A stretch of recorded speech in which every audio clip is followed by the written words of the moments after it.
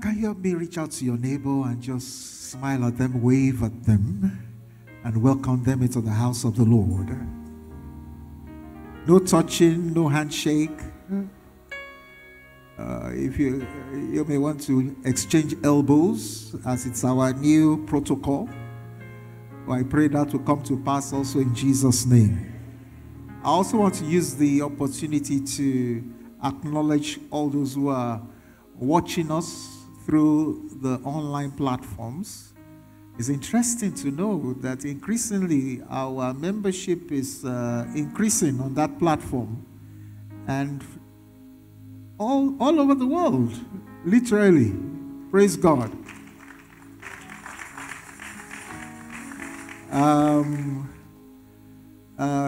Just aside, I'm sure some of you have noticed that one of the sound bites from the technical department, can we appreciate the technical department? We have an amazing group of skilled people in the order of Bezalel and Aholiab in that department. God bless you guys and your pastors. One of the sound bites they did, the one where Pastor Tunji was encouraging people to go and take the dreaded vaccine. Praise God. It's gone viral all over the world. People have sent it to me from Scotland, from America, from England, everywhere. And they say, this is your church. I say, that man is on his own. Oh. Praise God. We thank God for men who are sold out and will give you the full expression of the gospel. Amen. The Lord will watch over you. The Lord will keep you. But by His grace also, the Lord will give us spirits so that we can discern the seasons and take the right actions in Jesus' name. Let us pray. Father, we want to thank you and bless your holy name. Indeed, we bring our alabaster box before you. And in this context, through the ministry of the word, I pray, Father, you will empty me and fill me. I pray the words I speak today will not come in the enticing words of human wisdom, but in simplicity, yet backed with power. Power to heal, power to convict, power to change, power to transform. But more importantly, power to show forth your glory. That indeed the world will say, we serve a God that lives. Thank you, glorious King. In Jesus' name I pray. This morning I bring a word I title, His Fire in My Bones. But really, the full expression of the caption is, His word like fire in my bones. And I'm taking my cue from Jeremiah chapter 20, verse 8 and 9. Jeremiah 20, verse 8 and 9. I'll read the New Living Translation.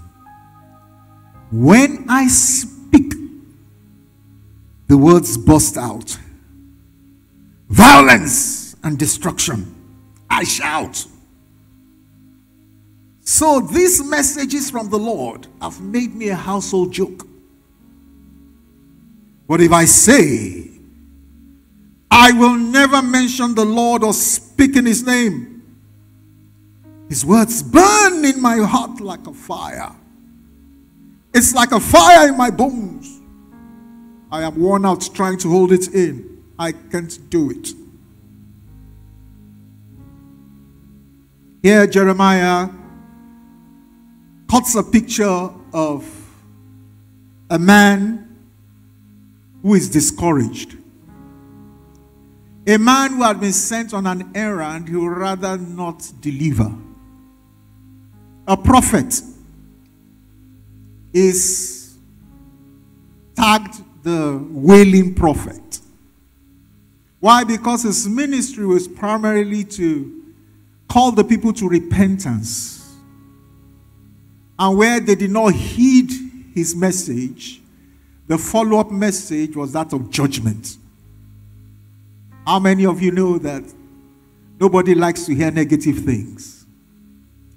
But it will appear that every time he presented himself before people, irrespective of what he wants to do, he finds himself speaking the word for the moment. And many times the word was not palatable to the hearers. Probably not even palatable to him too. And we see him here saying, I can't control myself. I want to speak nice words. But the words that come out are words of warning, condemnation. And when I decide, because of the consequences of these words, that I will no longer speak, it's like that which is in me wants to kill me.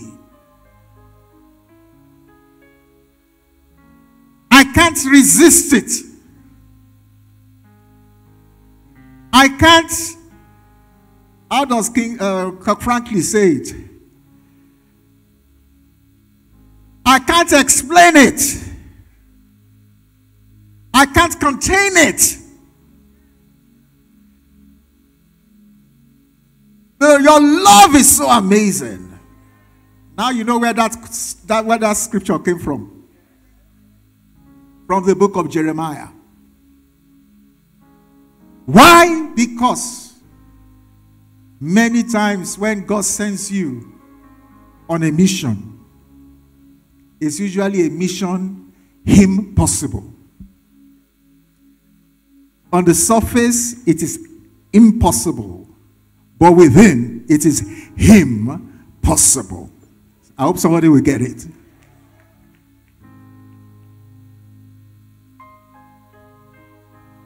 But yet, despite all he went through, and he went through a lot. For those of you who've been following us in our Bible study, one of the things we're learning from Jeremiah is that he had to deal with depression, anger, a lot of mood swings. And if you look throughout the gamut of his message in the book of Jeremiah, you can see an interesting journey with God. Even as he resisted the call, but yet had to convey the message. And how God encouraged him along the way. Praise God. But yet, we found out that throughout all his challenges, God kept him. We're in challenging times and seasons.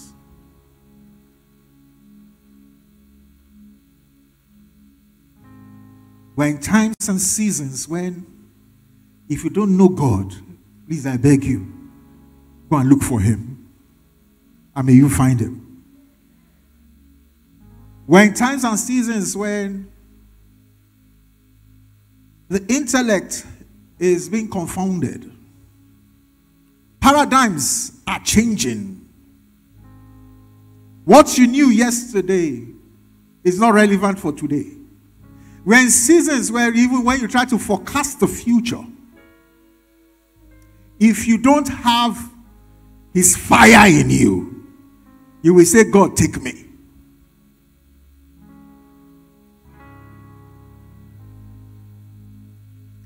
So this morning, what exactly did Jeremiah mean when he said, his word is like fire in my bones?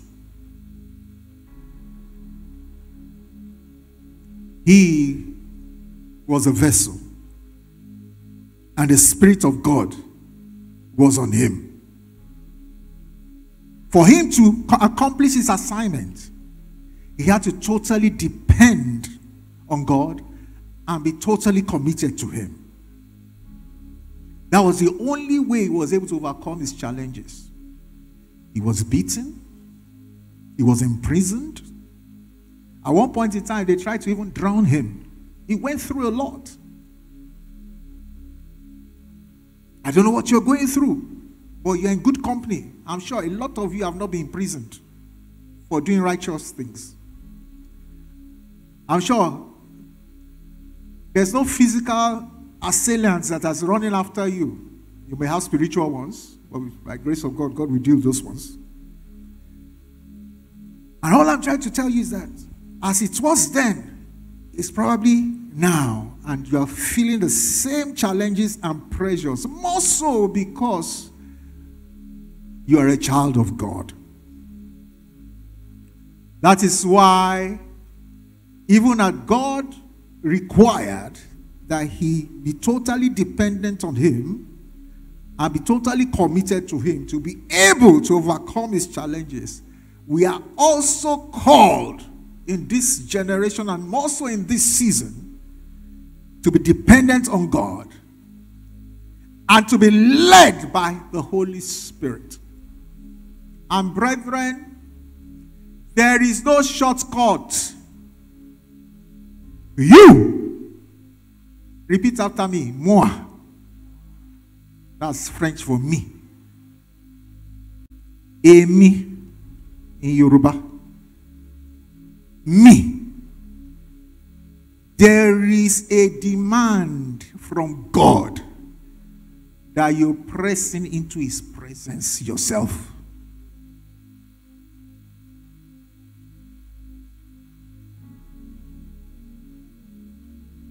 And the only way, there's no shortcut.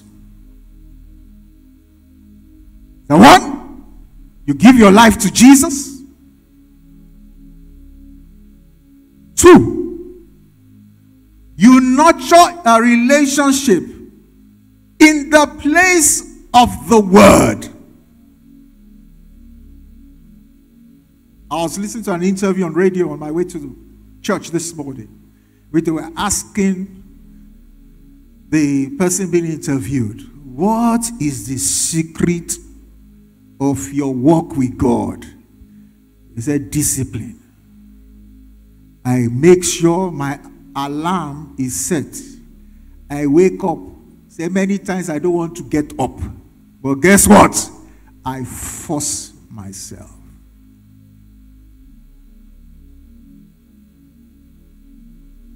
His word may be like a fire in your bones.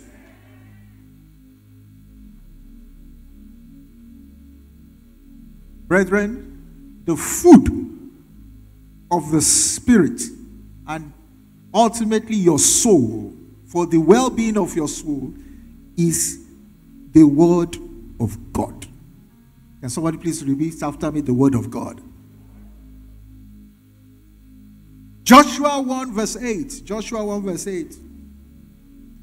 This book, the Bible, shall not depart from your mouth, but you shall meditate in it day and night, that you may observe to do according to all that's written in it. For then you will make your way prosperous, and then you will have good success. Meditate night and day. Eat it. Chew on it. Think on it. Be consumed by it. Desire it more than you desire your next meal.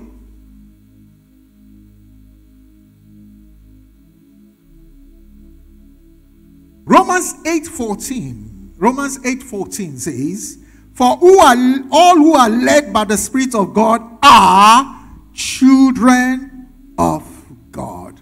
There is a connection between the Spirit and the Word. They go together. By the time you give your hearts to Jesus, by the time you genuinely repent of your sins and you invite Jesus into your life, by the time you begin to read the word begins to change from logos to rhema. It changes from just being letters, prose, poetry. There is a connection between the word and the spirit in you right now. And guess what? That word begins to do what? Do a transforming work in your life.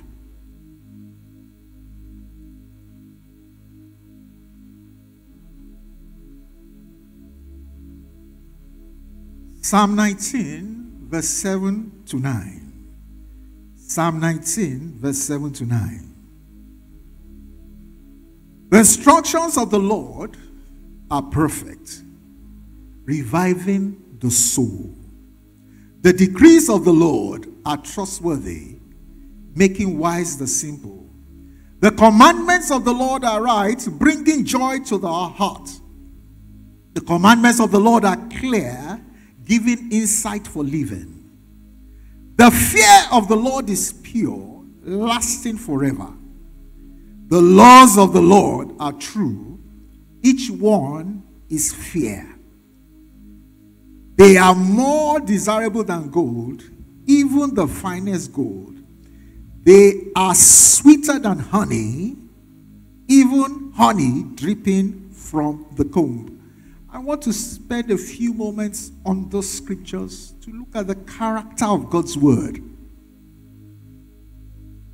and how God's word can become fire in your bones, just like Jeremiah. Verse 7 of that Psalm 19 says, the word of God, the law of God, or the instructions of the Lord are perfect. Someone please repeat after me, perfect. What is perfect? Can I have a response from anyone? What's the meaning of perfect? Sorry? No complaints. Oh, complete, yes. You cannot take away from it or add to it. He says it's so perfect that, guess what? It revives the soul. It converts the soul. It gives new life.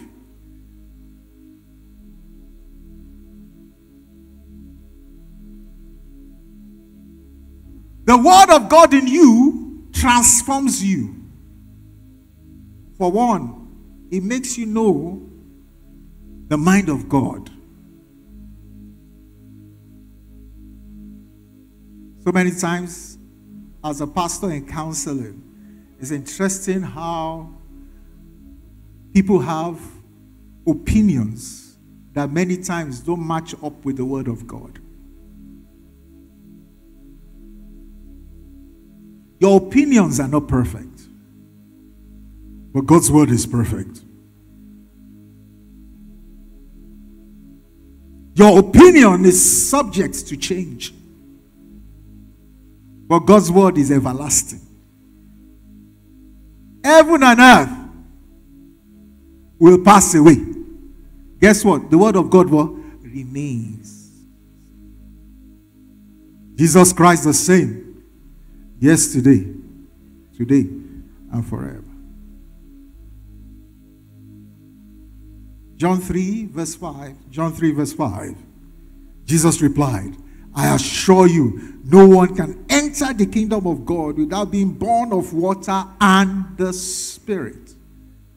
Water there is representative of the word, because the word is refreshing to the soul. The word is refreshing to your human being, soul, and the totality of your being. So whenever you see water, it's talking about the word of God. It says, unless a man is transformed by the word and invariably working together with the Holy Spirit, he cannot enter the kingdom of God. So the word of God is perfect. The next thing is that the word of God is infallible or trustworthy. Like we said earlier, it stands the test of time. And one benefit of that word in your life is that it will make you wise. Make you a wise man. I think I've shared this before. I was in a gathering where they were talking about a very, very brilliant man, a social crusader. They spoke so much about his virtues, and I agreed. Until the Holy Spirit whispered into my ears and said, but he was a fool.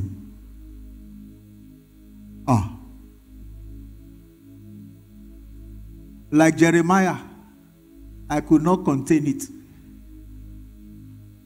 I could not restrain it until I blotted out in the gathering of intellectuals, but he is a fool. You could hear a pin drop. Where is this crazy, loony SU coming from again? Then I quickly followed up. The Bible says, the fool has said in his heart that there is no God. So, and for all the man's virtues, if there was one thing he said there is no God. And you know what? Nobody could argue with me. That was the end of that conversation. Why? Because the word of God gave me a contrary opinion and let me understand that it's only his word that will stand the test of time. Jesus said in Matthew 11:25, "O Father, Lord of heaven and earth, thank you for hiding these things from those who think themselves wise and clever, and for revealing them to those who are childlike." I make bold to say that if you have the word of God in you and you apply it correctly, it will make you the wisest man in the room. Why? Because there is nothing that you come across in contemporary times that the word of God does not have an answer for, or an opinion. I don't want to use an opinion, because an answer for. So the word of God is perfect. It's infallible. In that Psalm 19, in verse 8, it says, the word of God is right. The commandments of the Lord are right. They are founded on righteousness.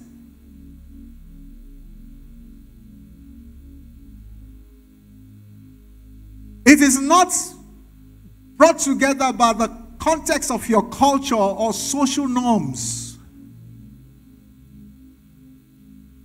The word of God is a function of a righteous God.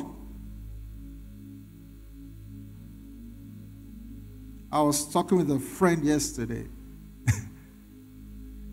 Said, you know, if you really look at God very well, he's not a Democrat. Oop. Maybe I shouldn't go there.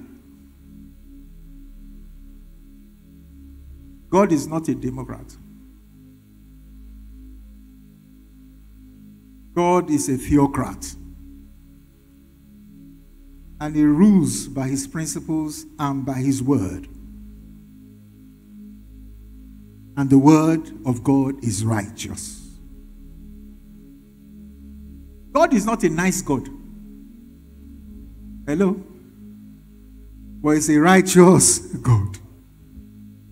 I hope you know there's a difference between being nice and being righteous. A lot of people say Pastor Femi is nice. I begin to wonder if it is a good virtue. Praise God. I just saw one or two people look at me and say, you nice. It just shows you that everything is subjective. To some people, I'm the nicest man upon the face of the earth. To some, that guy, I beg, second base. Praise God. But I like to pray that irrespective of your opinions of me, God can look at me and say, in him I see the righteousness of my son, Christ Jesus. That's all you need in life. The righteousness of God in Christ Jesus. I know there's something about being righteous before God. The scripture says it brings joy to your heart. Because why? You have right standing before God. And that's why, irrespective of what you may be going through, and I pray for grace for you to go through this season that you are going through. Because the Bible says everything shall come to pass. I saw a post from a friend recently on Facebook in which she brought up a photograph. In that photograph, she looked very good. It was photo ops, apparently. She said, this photograph, I was going through one of the most challenging seasons of my life. She said, but like the Bible, it has come to pass. I pray for all of you. You will outlive your problems. But more importantly, like that, my friend, you will look back at it and laugh. Because the Bible says, when God turned the captivity of Sarah, the captivity of mercy, the captivity of Femi, we were like them that dreamed. You know, there's no way you go through problems. When you've come out, you've come out. You may want to relieve it, but you cannot live in it. Is somebody listening to me?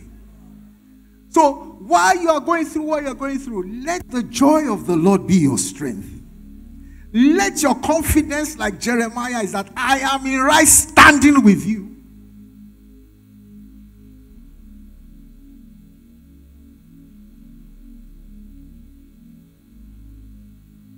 Proverbs 11:3.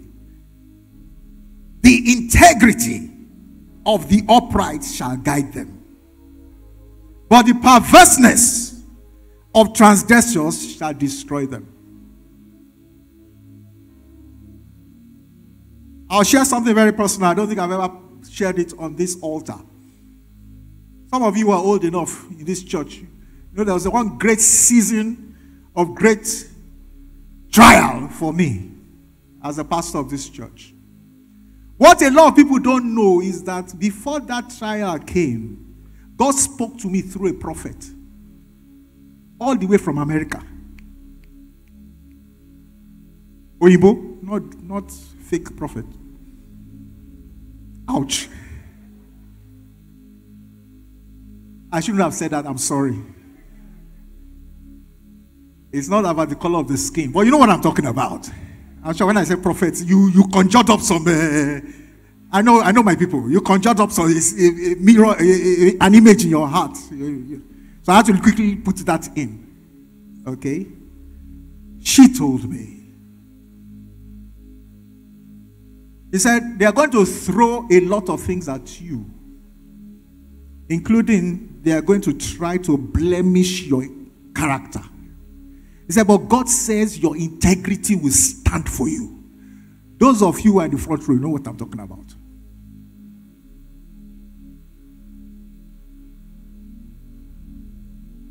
Oh, all kinds of nonsense. I know. I said, of all things to even accuse me of, this one, God justify me. A panel was set up, looking for what was not lost. And I remember, she said it. She said, your integrity will stand for you. And God was true to his word. The integrity of the righteous will guide them. But the flip side is that the perverseness of transgressors shall what? Destroy them.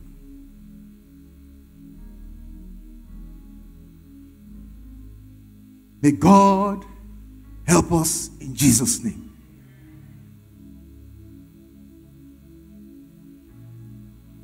Finally, because of time, I've been told my time is up. The word of God is pure, is clear. Verse 8. It says what? It enlightens the eyes. Psalm 119 verse 105 says, your word is a lamp unto my feet and a light unto my path.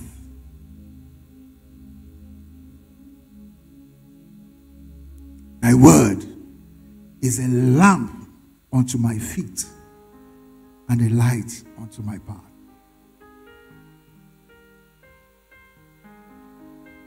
God's words is life. As you speak it, as you meditate on it, the Bible tells me it will illuminate you. Speak the word. Hold on to the word. Know the promises of God and be rest assured in it.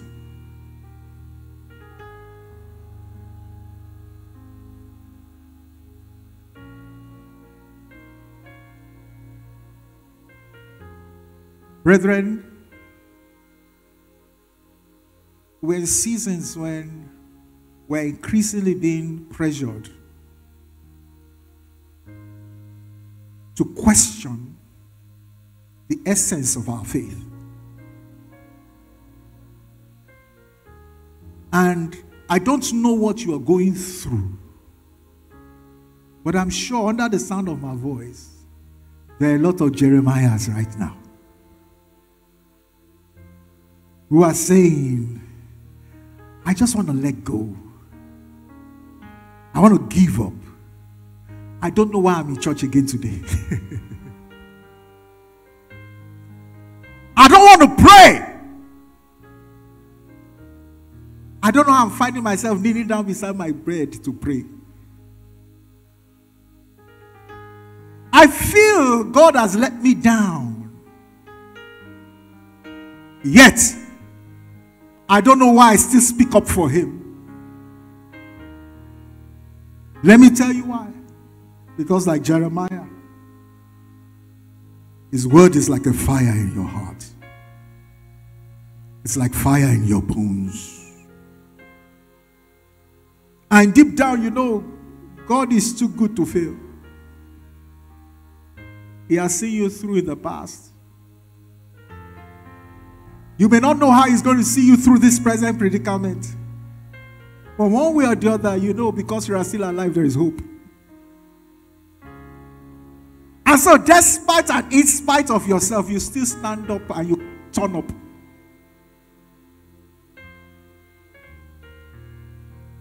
The person we interviewed on radio today said, many times I don't even feel like worshiping God, but I find myself worshiping anyway. Sometimes your prayers don't even make sense to you. And you're wondering, why are you praying? But you still pray. Why? Because, like Paul says, we are constrained by the love of God.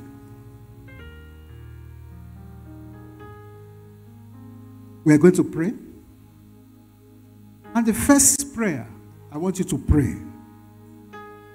I say, Father, I thank you for your word. I confess, I reiterate that your word endures forever. pray that prayer and say, Father, thank you for your word. Thank you for your word. Thank you for your word that endures forever.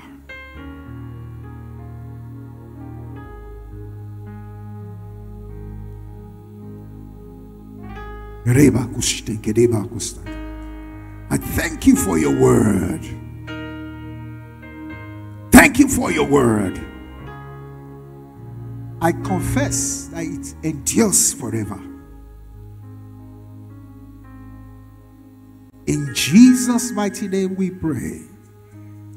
This second prayer, I want you to pray with all of your heart. I want you to pray it and you mean it. Say, Father, let your word be in my heart like fire. Kindle your fire in me. Make my heart a fireplace for you. Pray that prayer right now. Father, in the name of Jesus, let your word be in my heart like fire.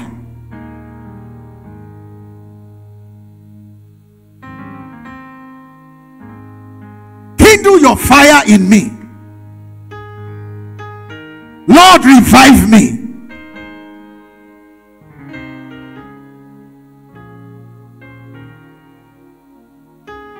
Make my heart, oh God, a fireplace for you.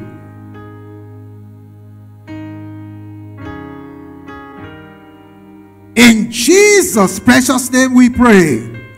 The church will say more convincing amen. This one,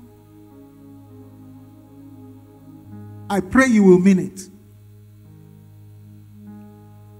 Say, Father, let your word and your spirit ignite a passion to love you and to purpose to do your will.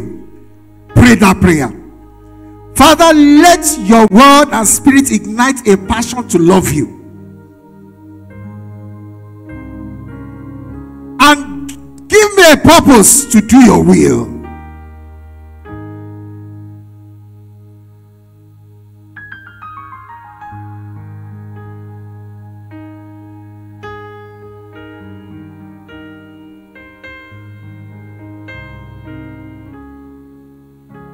Father, let your word and your spirit ignite a passion to love you and purpose to do your will. In Jesus' precious name we pray. I want to pause here. See the attitude of prayer. Are you struggling in your love for God? Are you just going through the motions, but there's no real relationship? Did you mean that prayer where you said, let your word and spirit ignite a passion to love you? If you mean it, I want to pray with you. In essence, what I'm saying is that, do you want to give your heart to Jesus genuinely? Or do you want to rededicate your life to him? If there's any such person here, just raise up your hand wherever you are. Pastor, I want to love him. If you're raising, raise it up very well. Thank you. It has nothing to do with me. You know, you want to love God, but it's a struggle. You can't do it by your power. It's only through the grace of Jesus. Thank you. Quickly, because my time is fast spent. I want you to do one more thing for me so that I can see. Wherever you are, just stand. Just stand. I want to pray with you. If you receive the card, just stand wherever you are. Thank you. For the rest of us, I'm still coming back to you. You see, pray one more prayer. Say, Father, give me the courage, like Jeremiah, to share your word with grace and boldness in the mighty name of Jesus. Pray that prayer. Father, Lord, like Jeremiah, give me the courage to share your word with grace and boldness. In Jesus' name I pray.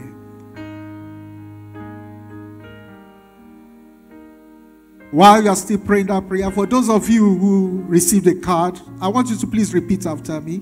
Please pray after me if you received a card. Say, Lord Jesus, I come before you. I want to love you more. I want to know you more. I invite you into my life. Please dwell in my heart from this moment on. The grace to love you and to live for you, I receive it now. Thank you for loving me. In Jesus' precious name, I pray. Father, I pray that you ignite fire in the bones of everyone under the sound of my voice. I pray, Lord God Almighty, you will meet each and everyone at their points of need. I pray, Lord, irrespective of what anyone is going through now, like Jeremiah, let your word be a fire in their hearts and bones in Jesus' name. Lord, give them victory. And Lord Almighty, let your name be glorified. In Jesus' precious name, we have prayed. Praise the Lord. Hallelujah to Jesus. Amen and amen. Please, if you received a card, I want you to please fill the card in detail. And please, at the end of the service, I want you to please hold on. I want one or two of my ministers to please minister to you. So just fill it in detail. At the end of the service, the ministers will come and attend to you. And the joy of the Lord, may He be your strength. In Jesus' name I pray.